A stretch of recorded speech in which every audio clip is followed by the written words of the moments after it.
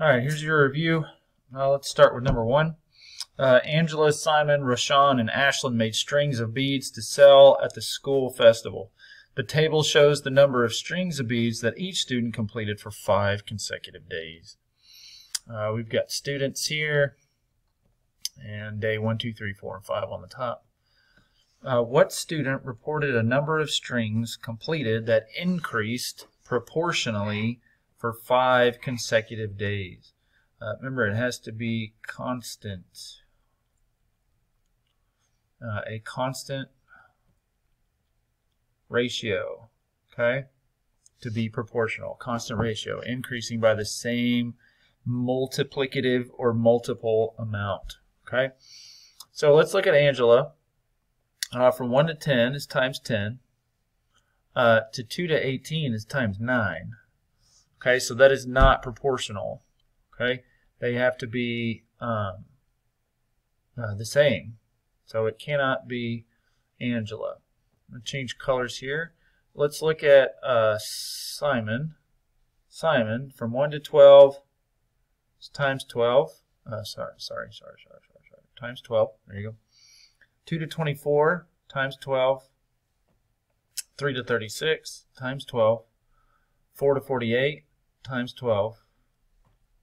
And 5 to 60 times 12.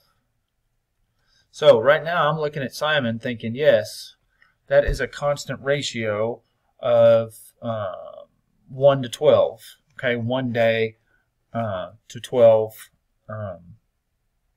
string beads. Okay, all right, so let's look at Rashawn. The first one is times 13. The second one, 2 times 13. The third one is times 11. Okay, so it cannot be that. It has to be times 13 or times 11 for all of them. So, no, cannot be Rashawn. All right, let's look at Ashlyn. 1 to 7 is times 7. 2 to 15 is times 7.5. Okay, so that is not multiplying by the same thing, so it cannot be Ashlyn. So what that means is, what student? It is Simon. And K, meaning the constant of proportionality, would be 12. And the equation, if you had to write it, would be y equals 12x. Okay, number 2, a gardener wants to estimate the time it will take him to mow a lawn that is X acres. Okay, so we're looking at X acres. The times and measures of 3 lawns are in the chart. What equation best represents the time, or T, it will take him to mow a lawn that is X acres? Okay, so obviously we have T equals something times X. Okay, so this, the size of the lawn to that is times something, right? This one, it's times something. Times something. So it has to be all the same thing. So if we did it backwards, right? If we went from there to there, if we went from there to there, it would be divided by something. Okay? Same thing with the others. Oops, sorry. Be divided by something, divided by something. So 3.4 times something equals 765. But if we do 7.65 divided by 3.4, I know there's a calculator on here somewhere. I don't know where. Maybe there's not. Maybe I got rid of it. Sorry. Okay, so I'm going to do 7.65 divided by 3.4. I'm going to use a calculator just to save some time here. 7.65 divided by 3.4 is 2.25. 2.25, or 2 1/4. All right, so now I'm going to try 5.8 times 2 1/4. 5.8 times 2.25. And that equals that, 13.05. So I'm going to do it again, 9.4 times 2.25, and hopefully it equals 21.15. 9.4 times 2.25. 21.15. All right, so it is times 2 1/4. It is A. Okay. Number 3, using the information in the graph, what is the rate of change? Rate of change is M, right? Which is slope, which is rise over run. Rise over run. Okay. So we need to find some points that it actually meets up, like that, 2 and what, 30, I guess, there and there. So let's find another one. 4, I want it to meet perfectly right there. 4 and 60. Okay, so there's multiple ways to do this. This is a positive, right? Turn this into a triangle. There you go. How tall is it? 1, 2, 3. 3 tall. How long? 1, 2, 3, 4. 4 long.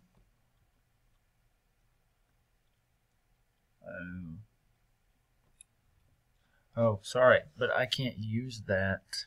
I can't use that, okay? So, because, let me show you my mistake here. Yes, it's 4 little units, but let's look. How far is it? There to there.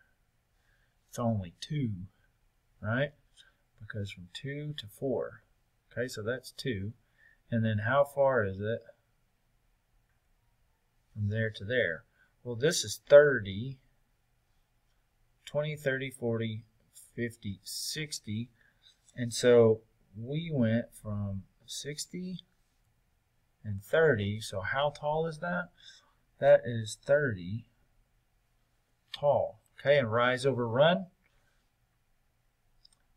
Rise over run. The rise is 30. The run is 2. And what does that really just mean to do? Divide is 15. So the rate of change is 15.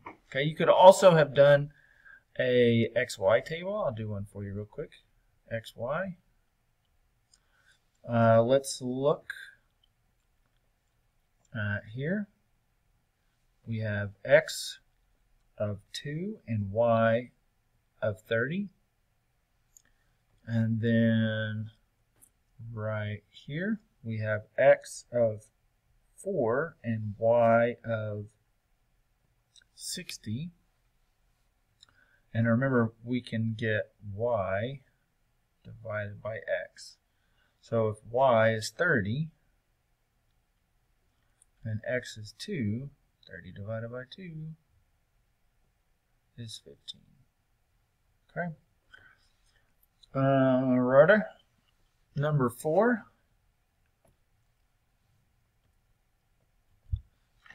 Kevin is 4 years younger than Nadia.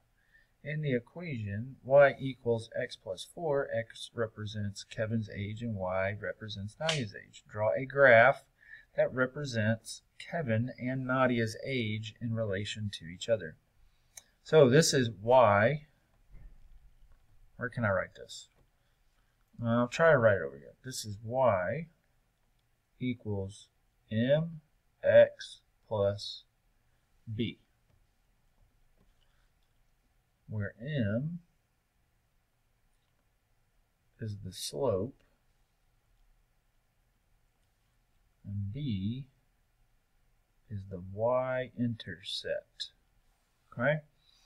So our b is positive 4. So the y-intercept is positive 4. What that means is the line is going to cross the y at positive 4. So I'm going to put a dot right there at positive 4. Okay, so then we look at the equation mx. Well, how many x's are there? There is, let me change colors. Let me go to that darker blue color. Okay, so now let's look at the mx, which we don't have mx, do we? We just have x. Well, how many x's are there? There's 1. So it is 1x, y equals 1x plus 4. So the m is the 1. Okay, so 1 is the rise over run. M is slope, right? M, right here, means rise over run.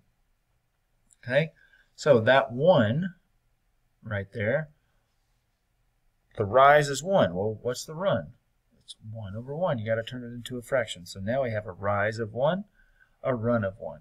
Okay, and it is positive, a positive slope. It's going that way. So we're going to rise 1 and run 1. Right there. Now let me get rid of that. There we go. Okay, rise 1, run 1. Rise 1, run 1. Rise 1, run 1. See the pattern there? Okay, and then we can connect that. All right, so that is that graph, or that's that line equation put on a graph. All right, let's look at number 5. So we're going to write an equation that represents the data in the table, meaning y, oops, sorry. Let me see here. Okay, you know what? I've only got 3 minutes left on this timer, so let's go ahead and pause this and we'll get to 5 on the next one.